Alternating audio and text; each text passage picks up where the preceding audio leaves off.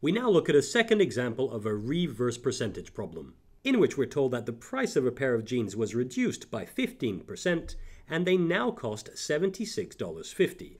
We're then asked how much did they used to cost.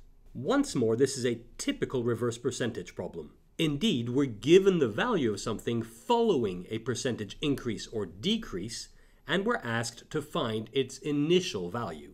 That is, we're told that this pair of jeans now costs $76.50, and that this follows a percentage decrease. And what we have to find is how much they used to cost before the percentage decrease. Well, for that, we follow the same 3 steps as in our previous example. Those were: step 1, find the percentage multiplier for the percentage increase or decrease. Well, in this case, we're dealing with a percentage decrease, so we need to find the multiplier which allows us to decrease by 15%. And that would be 1 minus 15%. That equals to 1 minus 0.15. Finally, that's equal to 0.85. And that's our first step done. We move on to step 2, and in step 2, we need to write the percentage increase or decrease equation.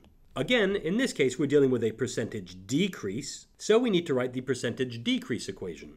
Well, if we go ahead and call the initial price of the pair of jeans capital P, then we know that if we decrease P by 15%, it has to equal to $76.50. In other words, if we multiply P by 0.85, that's the multiplier we just found in step 1, then it has to equal to 76.50 or 76.5. And that's our step 2 done. We now have an equation linking the price that we're after to the price following the percentage decrease. Finally, step 3, all we have to do is solve this equation for P.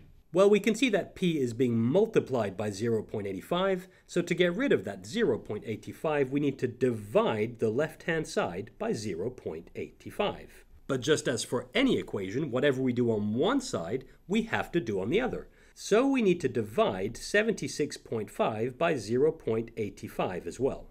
Now on the left-hand side of the equation, we have P times 0.85 divided by 0.85, which just leaves us with P, and that's equal to 76.5 divided by 0.85. And you can go ahead and check with your calculators, but that leads us to P is equal to 90. And that's the answer. And to state our final answer, we can go ahead and say that these jeans used to cost $90. And there we have it. We now know how to solve reverse percentage problems, and that's it for this tutorial.